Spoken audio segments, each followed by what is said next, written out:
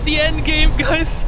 We're not supposed to be here. So, you're probably wondering how I got here. Well, this Minecraft thing came out a while back during the last D&D Direct, which was dropped during the first minute of the premiere and then was immediately followed up with the thing everyone was actually there to see, the infinitely more successful D&D movie. Besides the trailer, the game got like no attention on YouTube, so there's a good chance most of you have no idea how it even plays, me included. Then, just to quickly recap the D&D community's side, we got a few Minecraft mobs as creatures in our game, which is cool, I guess, but you know, I did this 3 years ago, and as the Minecraft D&D OG, I'm kinda surprised I wasn't hit up to join the designing team. It's also funny that the Ender Dragon broke D&D's record for the strongest official D&D creature printed with the least amount of lore. Should've got MatPat on standby to explain things for him. Maybe they could've added an extra paragraph or two. Anyway, the Minecraft community couldn't give two dirt blocks over any of this, and it all kind of just felt like an afterthought to fill up time for the D&D Direct. Well, curiosity got the better of me, so I re-downloaded Minecraft, realized I forgot my account information, bought Minecraft again, and spent the next half hour figuring out how Bedrock Edition worked. Floppy disks?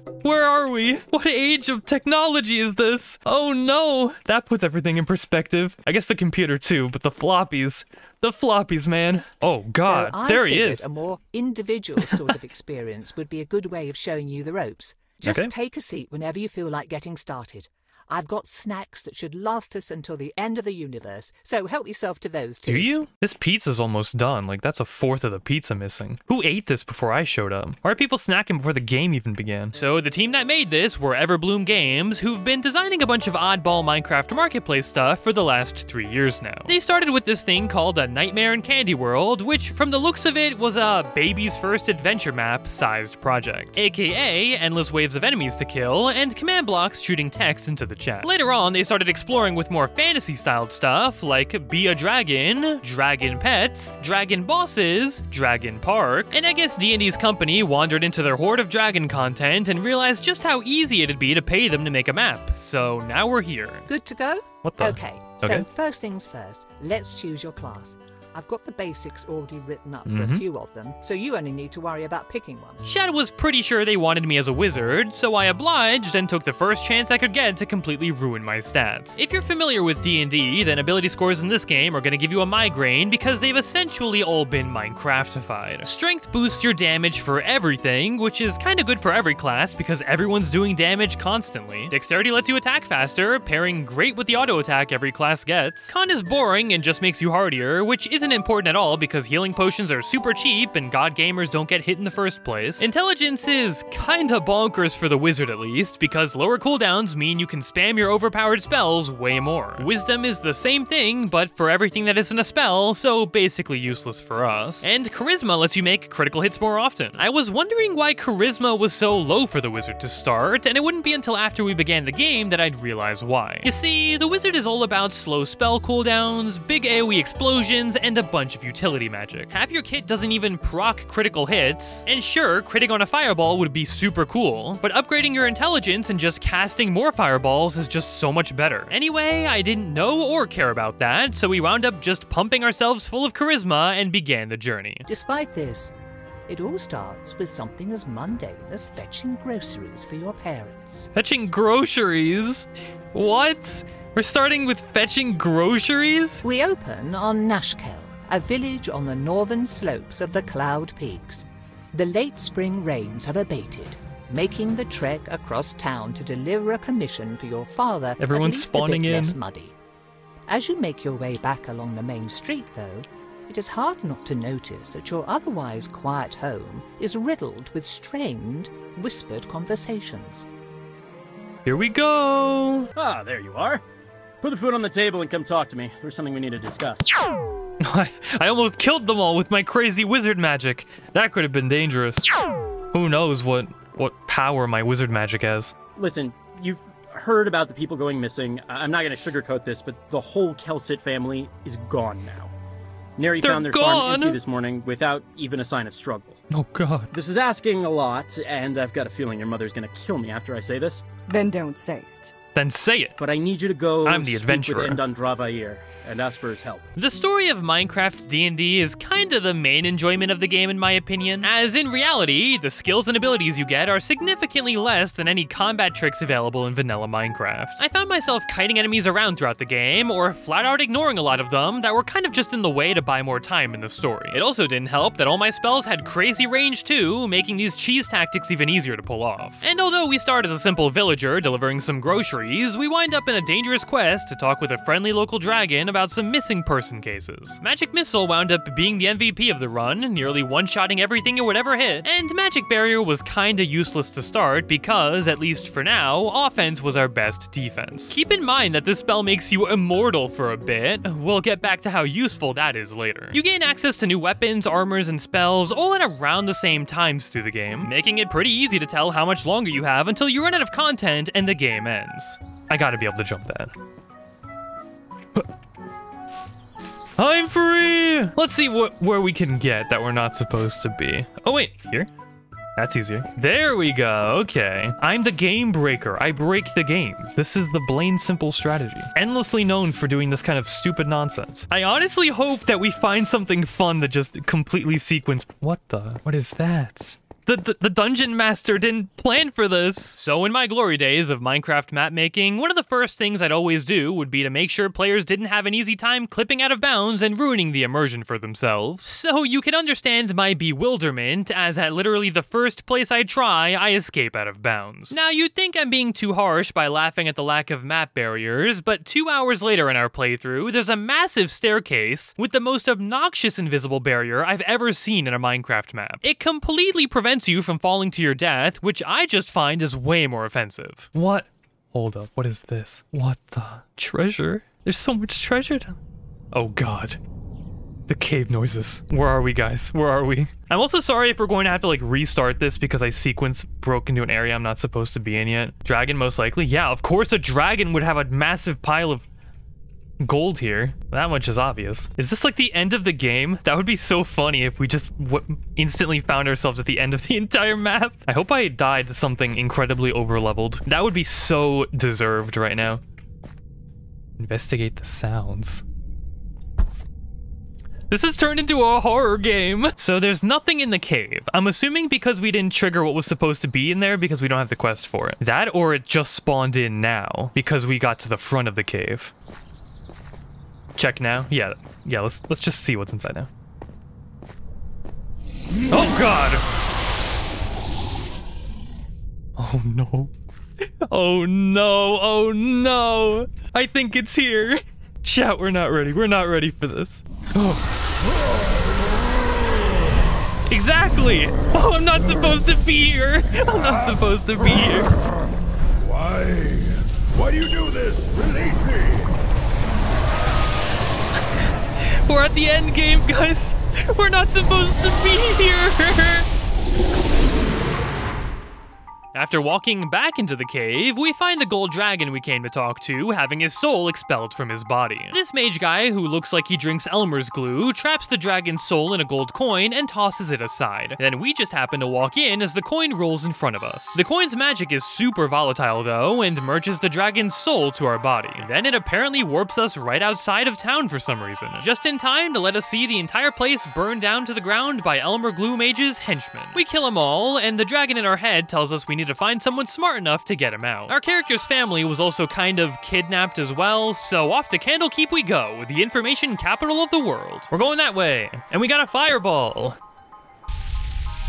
Explosion! That's cool. Only an 11-second cooldown too? That's shorter than Magic Missile. That's pretty wild. Magic Missile, go!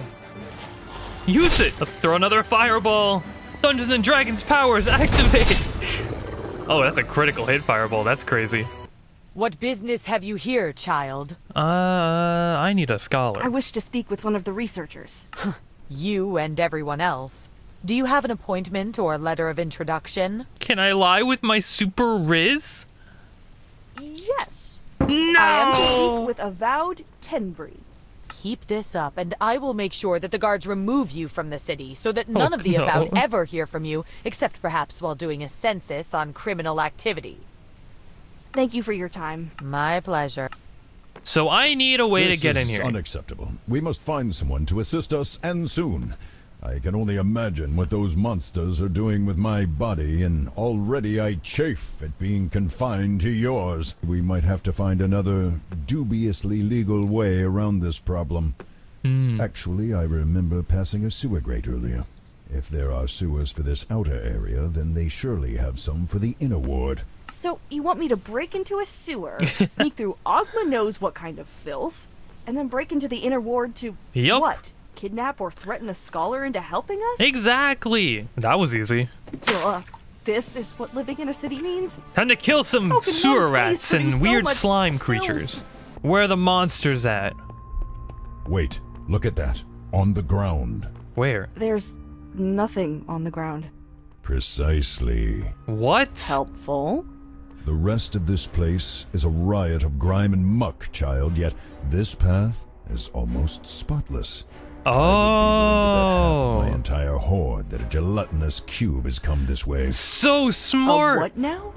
I An never oozing would have thought monster about that. inhabits places like this.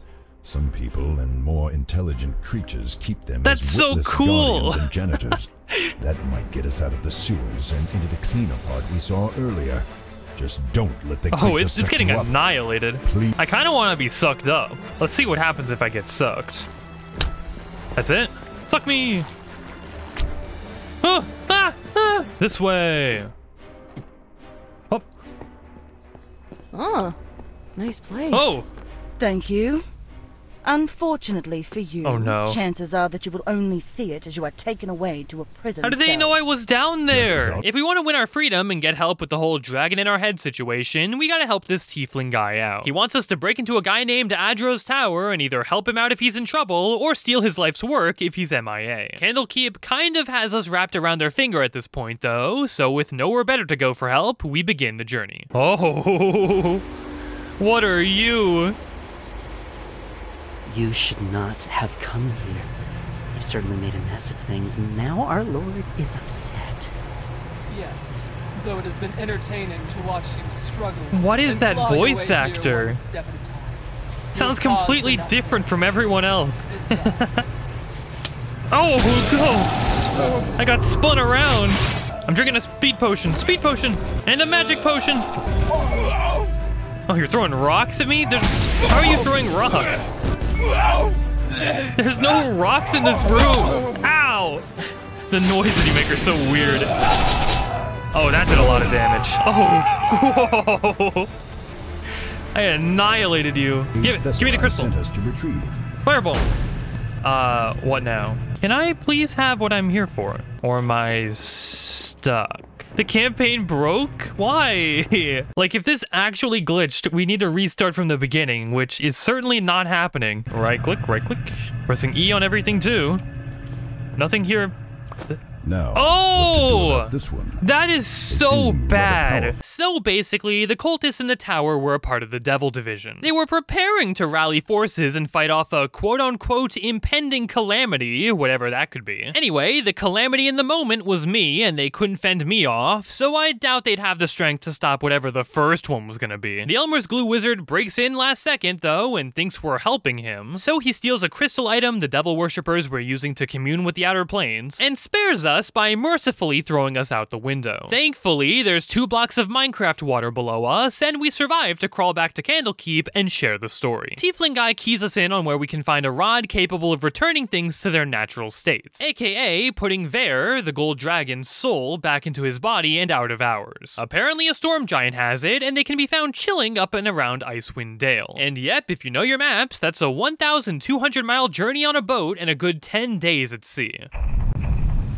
So super rookie streamer mistake, but I thought 30 gigabytes would be enough space to record the final half of this game, and it definitely wasn't, and crashed the stream and corrupted 2 hours of footage. Thankfully, YouTube archived the whole thing, with the only problem now being that all the audio is on the same track. But you're not the editor who's gonna have to suffer through this, I am.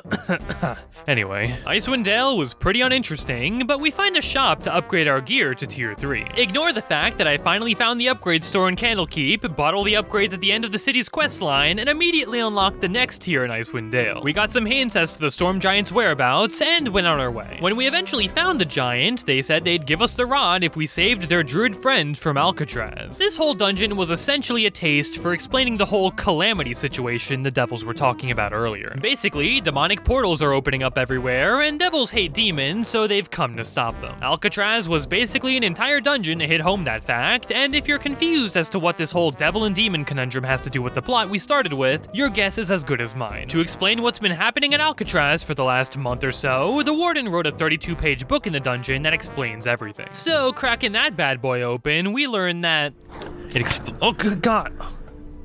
Don't hit me again. Goodbye. Okay, back to it. Things into revel.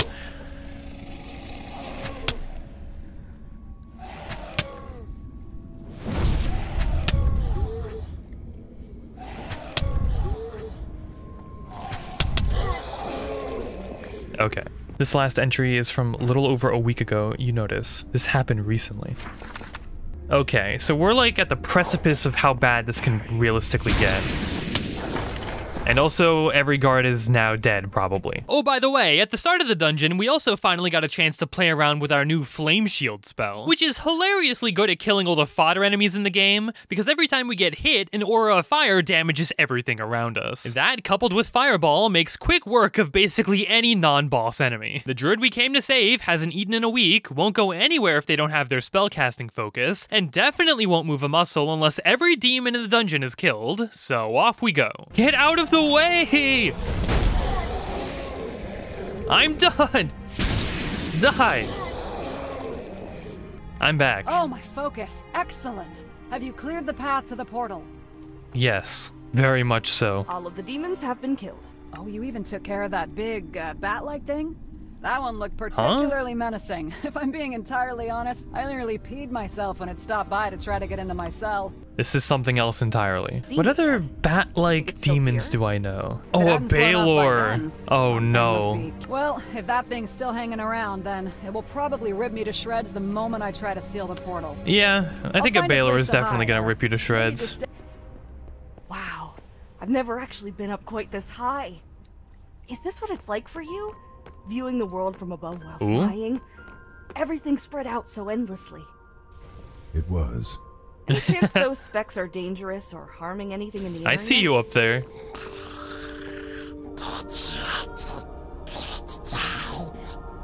What? What are you? Oh, we saw this thing. We saw this thing in the first room of the game.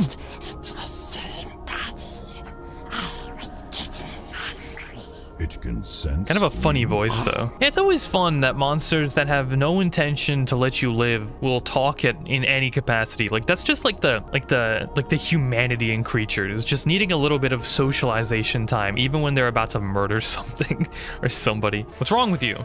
Fight me.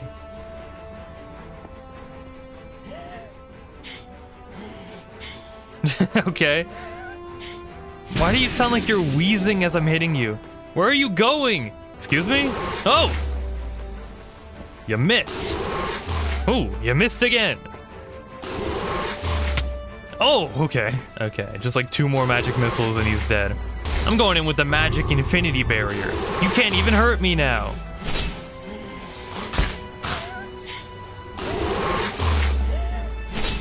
Yeah, keep wheezing. Oh, he's hurting me now. He's hurting me. I can't see. I can't see. It's fine, though. You're still dead.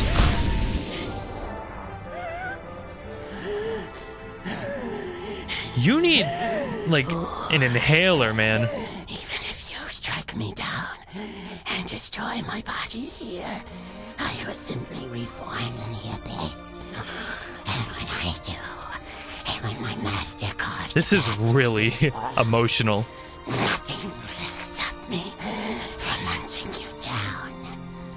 Your souls will be mine in the end. I didn't know this guy at all, and this is the saddest thing I've ever seen.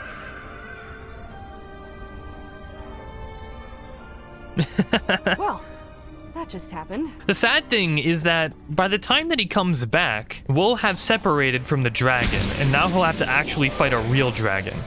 And my soul won't matter because I'm just a boring old human, you know? After saving the druid, the storm giant gives us the rod, and we're left to hunt down some dwarves to figure out where the Elmer's glue wizard is hiding. They tell us we should go to a place called Mithril Hall, and we do a little bit of meddling around on our way there. Treasure. This was, oh, Mimic. Why is there a Mimic here? It's right next to the dwarves. Get off of me. Be original. There's one thing I'll always respect. It's orderly lines.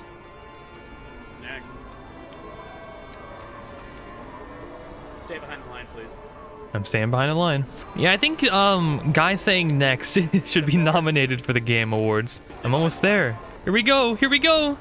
Next. Move forward. Next.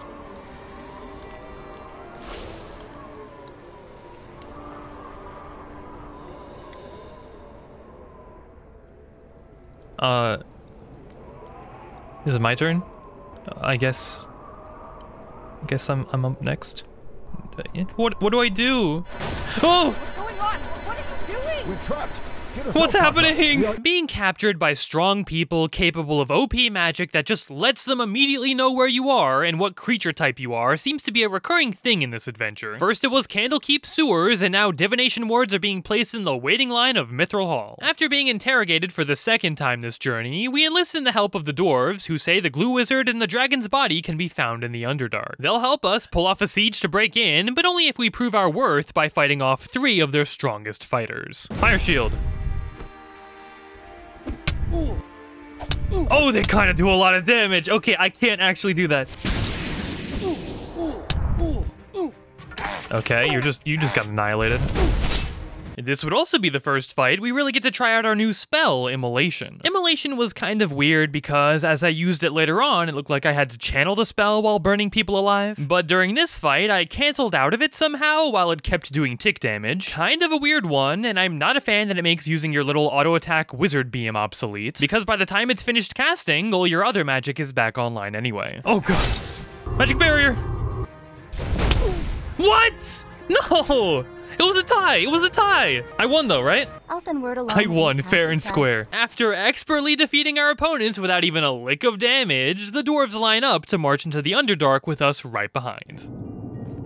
Ooh. This music's kind of nice. A little calming. Ooh.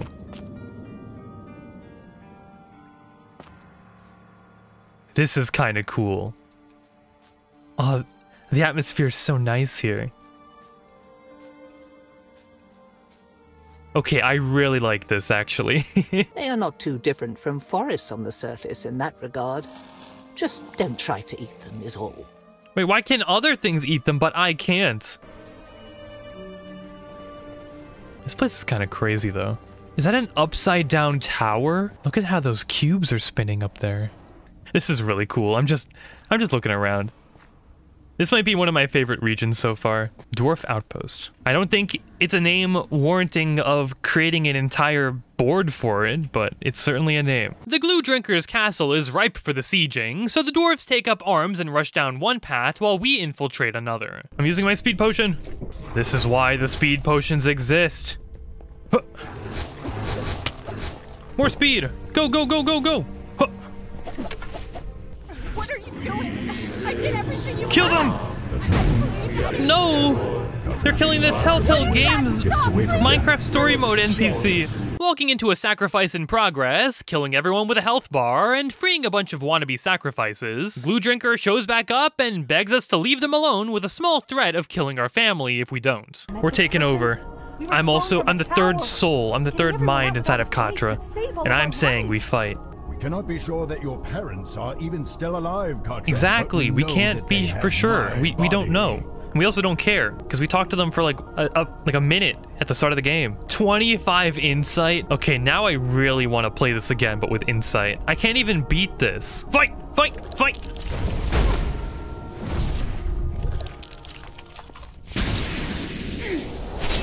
Okay, they're all dead. And now you're being immolated. Pew, pew, pew, pew. Immolation. How? How long does this spell take to use? Do I have to hold it to immolate? That's kind of awful. This battle would be the beginning of the end for the story, and basically every fight we get into after this would be a boss battle. Thankfully, our magic barrier spell makes us invulnerable to damage for almost 15 seconds at this point, which basically nullifies all their hardest hitting moves. And with magic missile breaking chunks off enemies every time it's cast, it seemed like we couldn't lose. Maybe my cockiness nearly got me killed in a few situations where there'd normally never be a chance for me to die, but hey, I just call that good television. With Elmer properly flattened like a pancake, we walked by and found where the dragon's body was hiding. They got this guy covered in a weird octopus creature, and in order to use the rod to put Vare's soul back inside, we need to beat him up first. Ow!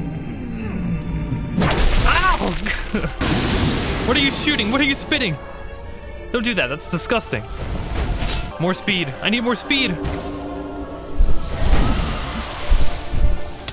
Oh, one more magic missile and it's over! It's not actually. He has a little bit more HP than that.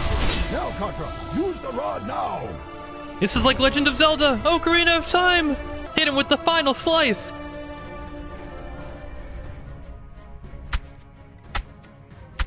Oh, kill the weird-looking monster creature. The cinematic is kind of goofy looking. Vare, are you okay?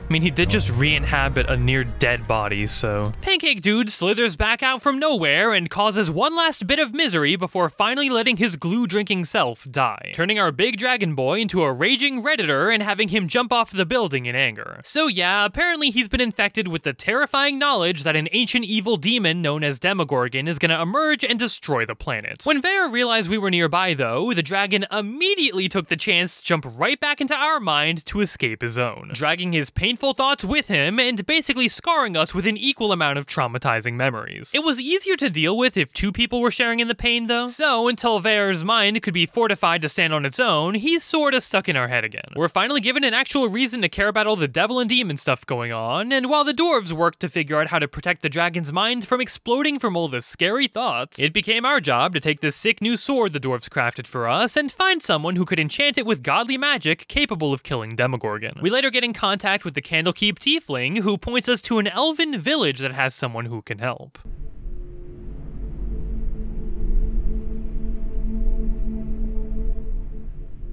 Hello there! Haven't had a visitor in a while. My name is Sunamati. I'm the guardian of this She sounds temple, like the and type so that would be like pleased to make super your happy and acquaintance. uplifting and then Who like might you be? slit your throat, you know? My Faerun is about to be invaded by an army of demons led by Why does that horse Demogorgon. sound exactly like a Pona? yes. Is that like a What about that copyright-free nasty business? sound effect? No chance that you're willing to help just because the land is in peril and both you and your goddess don't want to see us all perish in flame and madness? Oh, no, no, no. No chance at all. Nice try, Very though. logical creature. To prove we're worthy of ultimate holy power, we're told to do the light mirror puzzles from Ocarina of Time, all while Vare goes through his tragic backstory. The dude usurped the rulers of two places and forced their people into peace, then later ignored their pleas for help when a dragon came by to destroy their homes. And what makes it worse is that by the end we learn that when his mind was overrun with fear of Demogorgon, Vare knowingly abused us by jumping into our mind to alleviate his own pain. You told me it was an accident! I was not thinking clearly. You knew that it would hurt me, could shatter my mind, and you did it anyway! I was afraid and in so much pain, Katra. I'm sorry, but... But what? But you're not as important as I am? But you didn't need a say in this. You didn't even think to ask before you decided to risk my life, my sanity! I said that I was not thinking clearly. Really? What I saw seemed clear enough. That wasn't just selfish and dangerous, Vair. I came to help you when I could have left you in the caverns to die. And you forced me to see something that even you couldn't handle. But I could handle it, because I'm at least a level 8 wizard now. I thought that you could handle it, with the both of us sharing... Oh, really? Because you sounded pretty uncertain in that memory, and I heard a few solid arguments about keeping that nightmare to yourself. Yeah, they're both really gonna need some therapy after this. I want you to be quiet, okay? Just for a little bit. Let me pretend, at least for a little while, that I don't have some invader in my head that's just using me for their own ends. As you wish. That was certainly dramatic. But I think that Fireball. I've seen enough. So yeah, our character gets super mad at Vare, and when we finally get back to the dwarves, we shove him back into his fortified body and leave him to sulk while the rest of the Suicide Squad's worth of overpowered side characters show up to beat some sense into Demogorgon. Wee. This is where Demogorgon is? All my friends. All of them who kinda hate me a little. Oh. There he is! Demogorgon! Oh no! The surface world. We have not seen this it can talk? for some time. Not since our imprisonment in Watcher's Keep, Amul. I would not count that dungeon as the surface. Then I have lost track of how many centuries have passed since we last saw Grimm, or felt the material world stone beneath our talons. You forget the Underdark, Arthradia, and that arrogant drow sorcerer who allowed us through to his city. Such a brief journey, and without even a glimpse of sunlight. The battle, Yeah, you're not even getting the sunlight here. It's like midnight now. You do not look like you could provide such entertainment, even all together. Indeed not. How about instead you just go back to the abyss where you came from? Or lie down and let us slay you if you need some help getting home. We won't even charge you for the trip. We tried, Amul. So we did, and how reasonable we were. Yes, at least this way we do not have to wait before we start the killing. Here we go. Magic barrier! Let's get this started. You shall all suffer the abyss. Immolation! I actually don't think Immolation's that strong. I should just spam Magic Missile. This is also the final fight of the main storyline, and since I was already pretty comfortable with my current spell lineup, I kinda glossed over the new one we got, Hold Monster. I'm really unsure what this was supposed to do, because when I used it on Demogorgon, they were still moving, so no clue what was going on there. I'm not really sure what this spell does, but here goes nothing! This is literally Legend of Zelda, Ocarina of Time.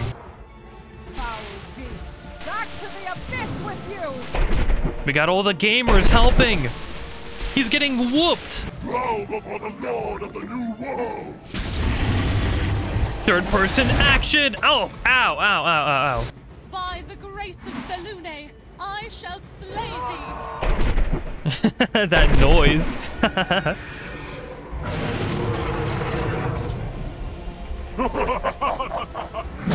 Oh, God! And even though Vera was super weak from being puppeteered by an octopus monster for a month and tormented by nightmares, the guy flies in to deliver the killing blow.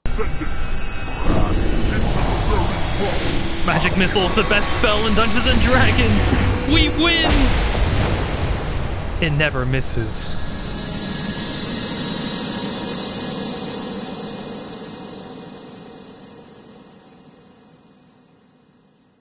Whee! Victory! But I will be having nightmares about that for probably the rest of my life. Have a good life, everyone. Have a good life. But you also cannot help remembering how hurt you felt, how betrayed, when you learned of Vair's choice to endanger you. Still watching, Endan Dravair awaits your answer. And you'll always have me there to listen to you too, okay? Thank you, Katra. It is strange. I have never had a companion for more than a few days, not in my entire life. Now, though, it is hard to imagine living without one. Might as well get some use out of this thing while it lasts.